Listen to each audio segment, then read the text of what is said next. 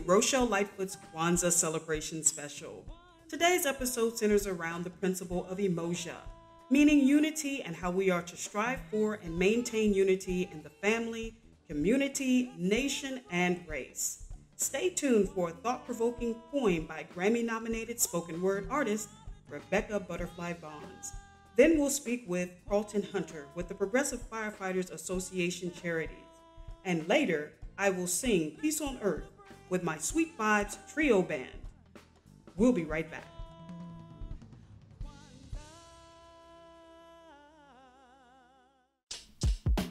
Are you looking for a venue for your next special event?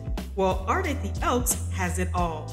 Enjoy hosting your next conference, workshop, reception, birthday party, trade show, or business meeting at a spacious location within an intimate atmosphere. Boasting over 7,000 square feet of multi-use event spaces, the center also offers 6 gallery-style studios and 5 co-working office spaces. It features a separate bar area, prep kitchen, valet parking, and security. The Art at the Elks is located conveniently in the heart of the city at 4949 Northwest 7th Avenue in Miami, Florida. Call to book your facility tour appointment today at 786-520-3980. And we look forward to serving you.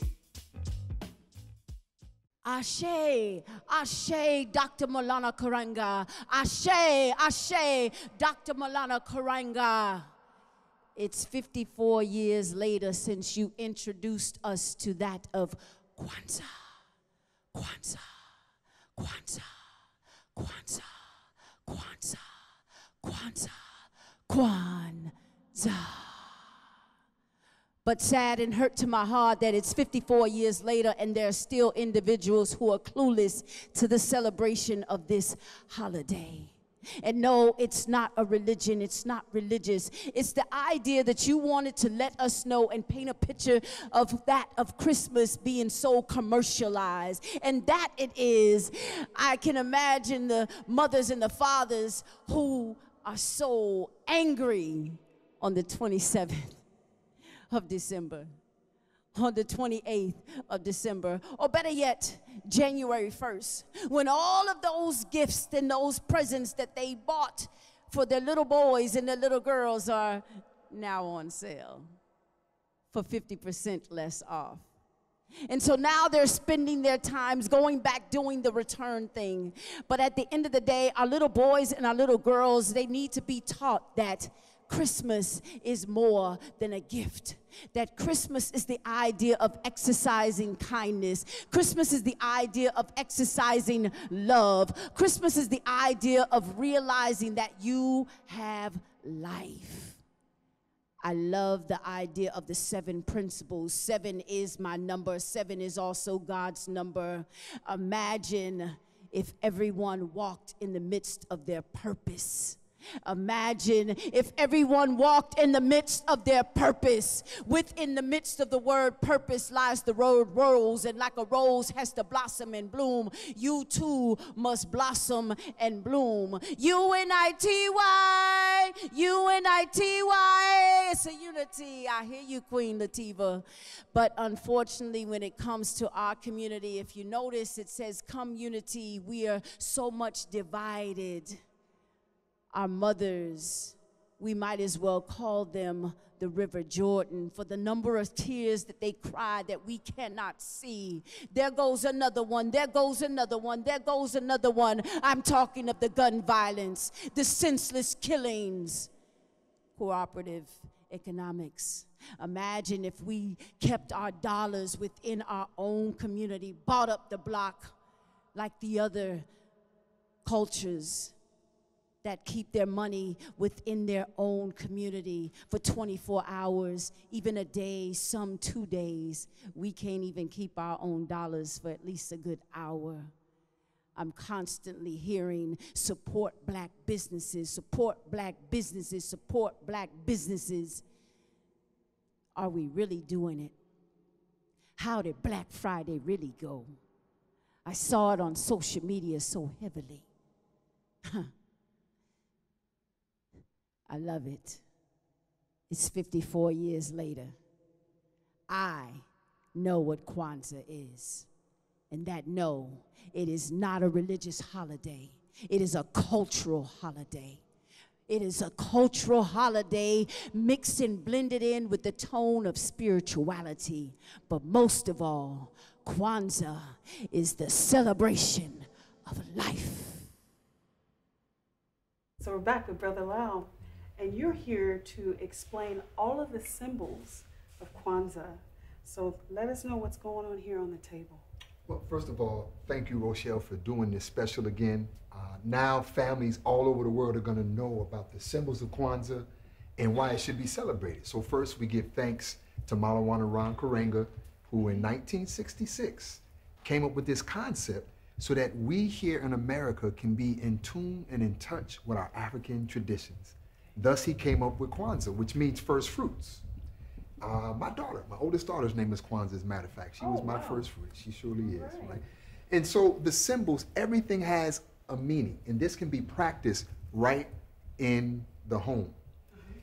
The candles are significant. We call them mushini, which are on what's called a kanara. This is called a kanara. It holds the 7 candles, which represent the 7 principles.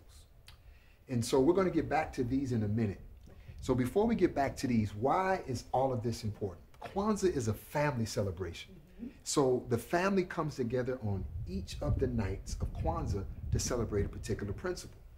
Now, for example, on the symbols, what we have here, it's a mat, we call it mkeka. Mkeka. Yes, and the mat, that's our foundation. You know, what's a people without a foundation? And over here, we have what are called our crops, or mzeo. And the crops, they're to celebrate our harvest from the year. And it's not just a physical harvest. So the family reflects back on what do we gain this year? What do we go through and what do we glean from this year? And so that's what the crops or the mzeo represent.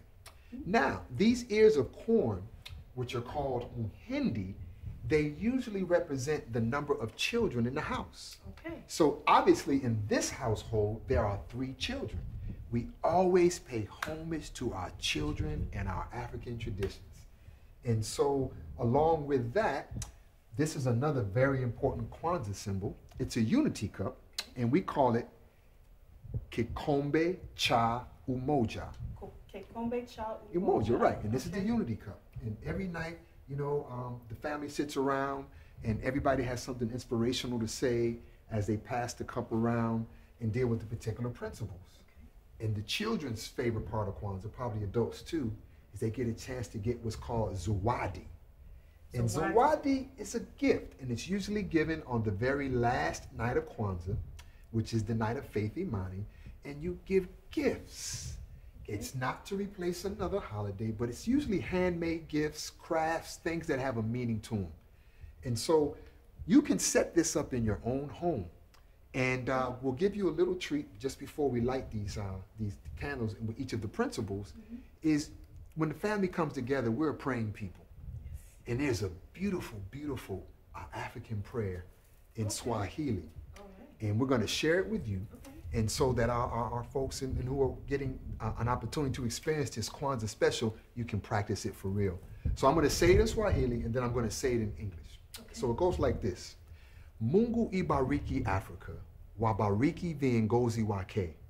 Hekima na umoja na amani, hizi ni ngao zetu, Africa na watu wake, hekima na umoja na amani. Hizi ni ngao zetu. And that means God bless Africa and its leaders. Let wisdom, unity, and peace be the shield of Africa and its people, O God of all creation. And these principles, they represent us. So on Kwanzaa, you light the principles. If you have a family, share. One person light on one night, one person light on another. And the first one to light, Rochelle, will be the candle for unity, Umoja, and that will be the one in the middle. So Umoja, Umoja, Umoja. That's our unity, all right? Now, the way you light the candles in Kwanzaa on the Kanara is you go from the red to the green. So the second night, which is probably your favorite principle, Kuji Chagalia, will be right here. And so on the second night, that candle will be lit. And so now the third principle will come over here, which will be Ujima. And Ujima is cooperative work and responsibility. And so you see, as you go back and forth, you keep building and remembering on these particular principles. And that brings us to principle number 4, which is Ujamaa, which is cooperative economics. And so as Kwanzaa is celebrated on the 26th, and then we've gone from the 26th to the 27th to the 28th, and we're still moving forward. Now we have the 5th principle, which will be on the green candle side now, which is Nia, which is purpose. Nia, we gotta have a sense of purpose. A beautiful conversation to have with children at Kwanzaa time is what is their purpose in life, and how can they help their family and their community. And next, we have one of my favorite principles called Kaumba, which deals with creativity. We know we are the most creative people on the planet. No one can doubt that whatsoever, okay? And then, you know, as we get into that final day, that January 1 day, that's Imani, and that is our faith. And those are the 7 principles of Kwanzaa. Those are the meaning of the symbols that we have here. Rochelle, people can practice this in their home, bring their family together, and reconnect us across these waters again. And I will say these words, you can say every day as you introduce the principles in Kwanzaa, you give a greeting that says, Habaragani. Habaragani. And that just means, what's the news? Or you know how we say, what's up? What's up? All so right. on the day of Umoja, the response is Umoja, so Habaragani. Umoja. And every day, that's how we treat each other, how we talk to each other, and we hope you have a blessed Kwanzaa season. Well, Brother Lal Muhammad, thank you so much for coming in and sharing this with us and giving us some information and some education about the symbols of Kwanzaa. Have a wonderful holiday season with your family. And thank you so much again for joining us. My honor and pleasure. We'll be right back, everyone.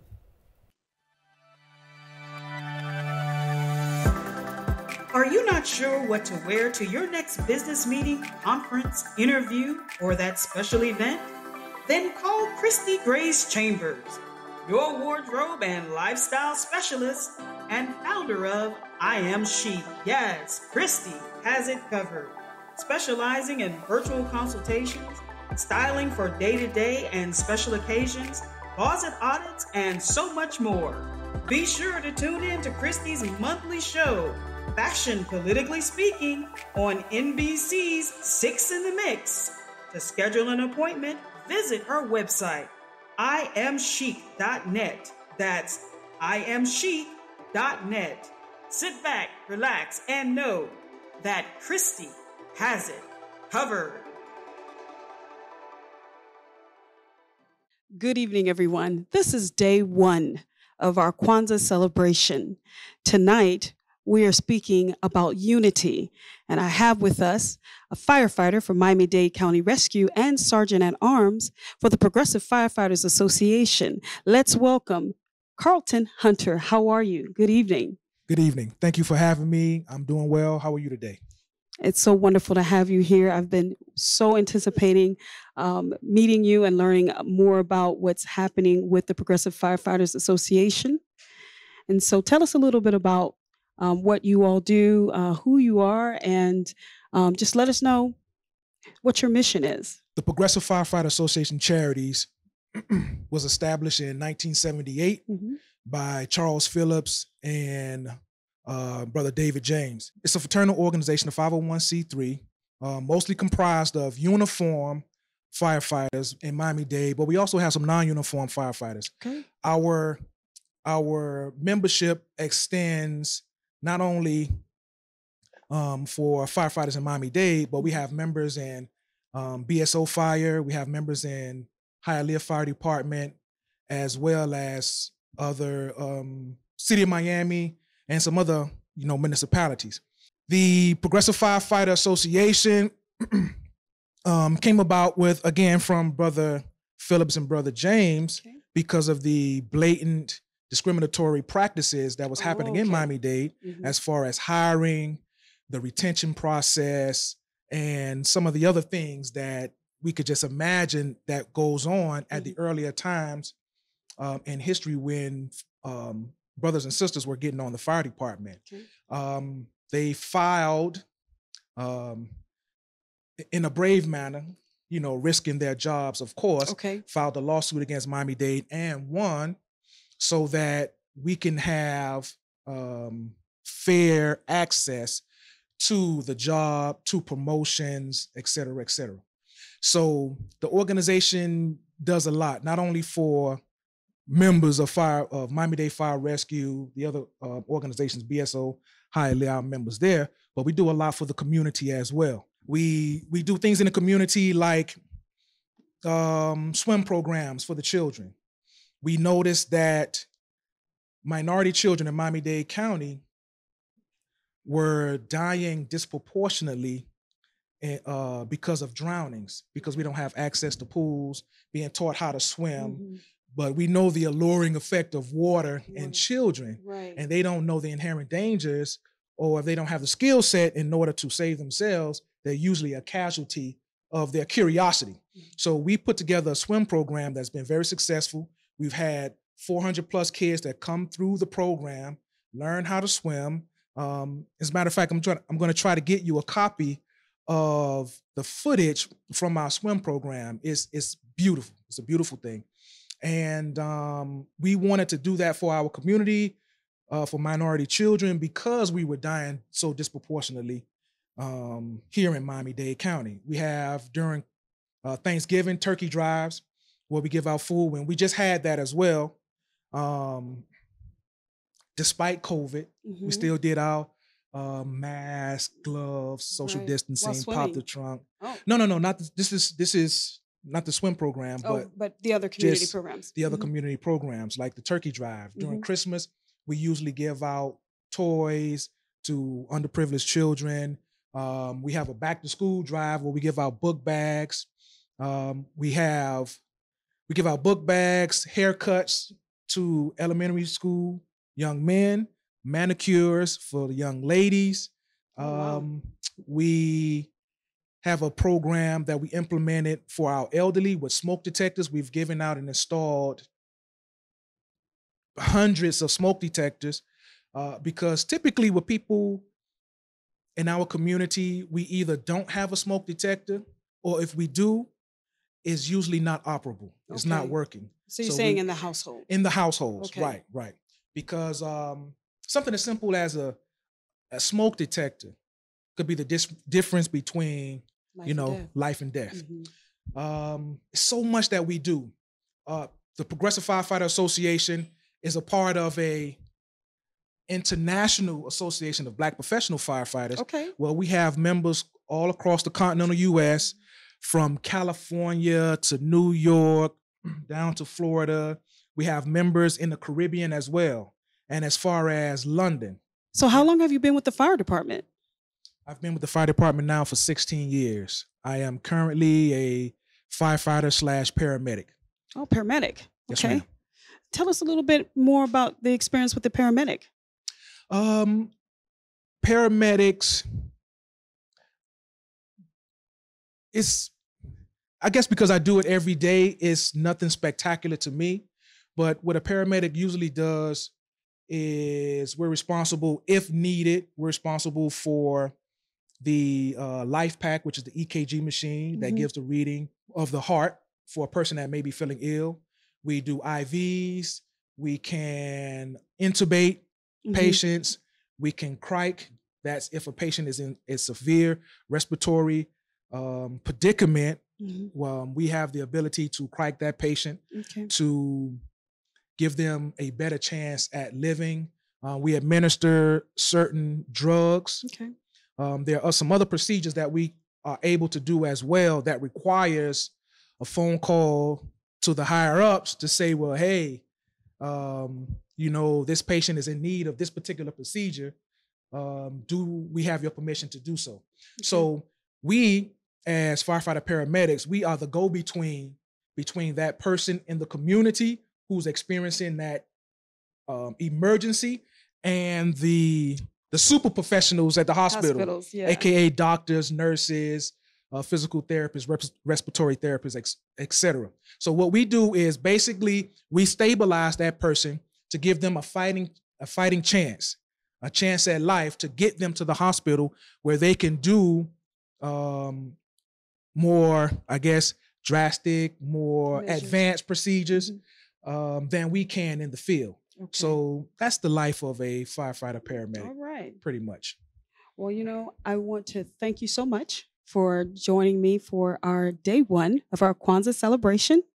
And we'll be on the lookout for the Progressive Firefighters Association and what you all are doing more to unify efforts in the community through the organization and its philanthropy efforts. Thank you so much for being with us. Happy Kwanzaa to you and your family.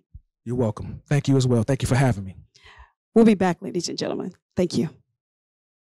Seeking more education and information? Head on over to the Henderson Financial Group Facebook page for a full hour of the American Cream, each and every Saturday morning at 9:15. And on Wednesdays at noon, join Hyacinth and Robert Henderson for their web series, Transition, where they share their personal journeys on life, lessons, and legacy. Check out the Henderson Financial Group for a full lineup of free educational shows.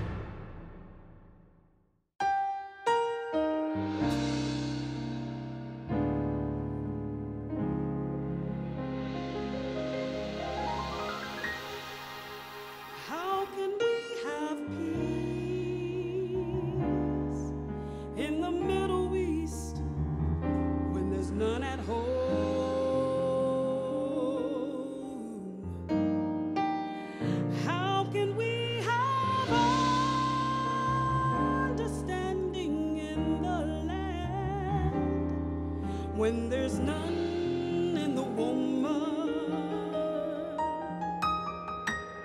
and there's none in the man, how can we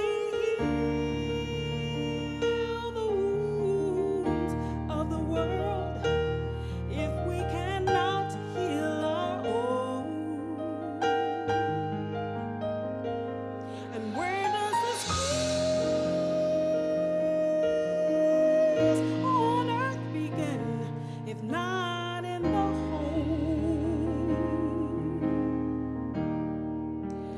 Where do we go now? Do we let the devil win, or do we get up and fight?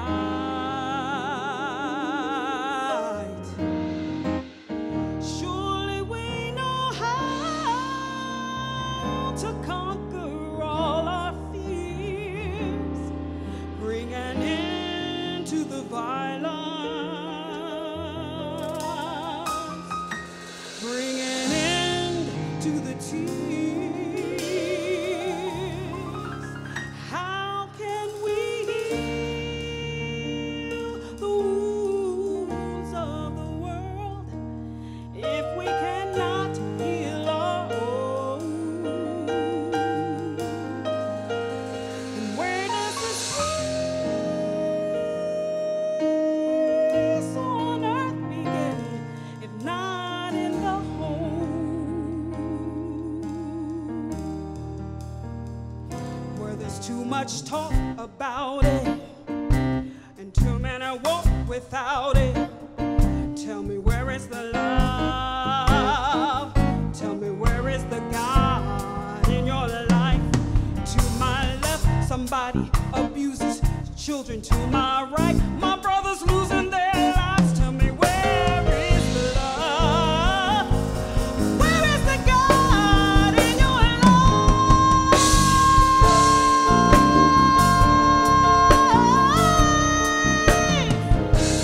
Where is the God in your life? Where is the God in your life? Hey,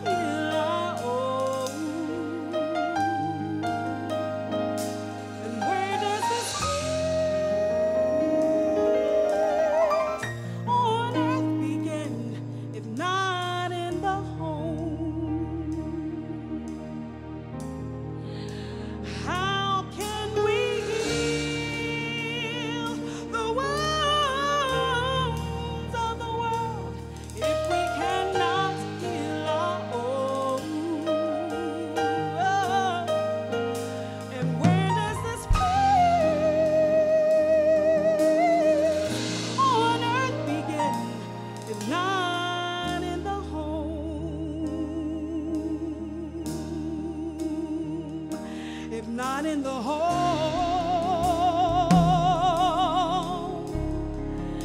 if not here in our home, right here in our home, if not in the home.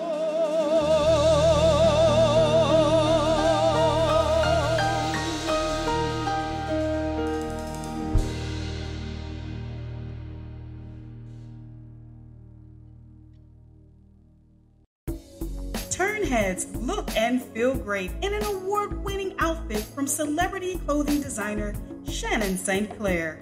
Whether you're shopping for men or women's clothing, you'll find sizes from small to 3X. Also, shop her handcrafted jewelry, hats, handbags, and Greek paraphernalia. With over 100 celebrities wearing her designs and accessories, you'll be sure to find what you need at Shannon St. Clair Boutique. Call for your appointment today at 954-812-8088 or shop the boutique online at shannonstclair.com. Join us tomorrow for my next episode of our Kwanzaa celebration series. If you enjoyed the show, I ask that you like and subscribe to my channel. You'll get all the latest updates on my new docuseries entitled Soul Moments, which is an intimate look into my musical journey. I'm Rochelle Lightfoot, and I thank you for watching.